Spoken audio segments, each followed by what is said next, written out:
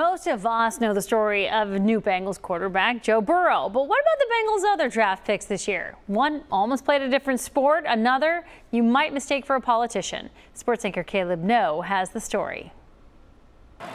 A national champion and now an NFL wide receiver.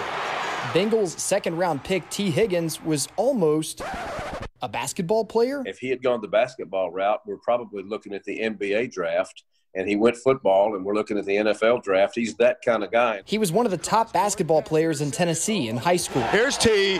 It's under the knee. My junior year in high school, that's when I really made it strictly football my sport.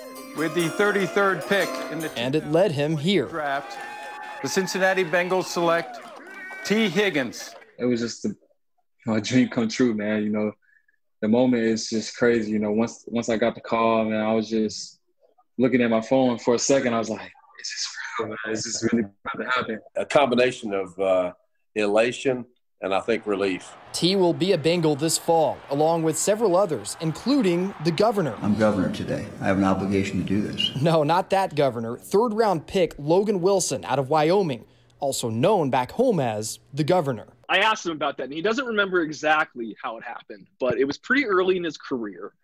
And another Wyoming kid, another linebacker, just sort of started calling him that. And it stuck. Even the actual governor of Wyoming referred to Logan as such. Congratulated him on getting drafted, so it was the governor talking to the governor, which was perfect. So of all nicknames out there, why that? He is Wyoming. I mean, he's like the embodiment, you know, like the big phrase here is cowboy tough. And it's this cliche, like hard-nosed, gritty, all that. And he embodies that. As Bengal fans hope for a turnaround, who better to help lead the way I wouldn't have it any other way, and than the governor. I'm very thankful and very happy to be a Cincinnati Bengal. In Cincinnati, Caleb No, WCPO 9 Sports.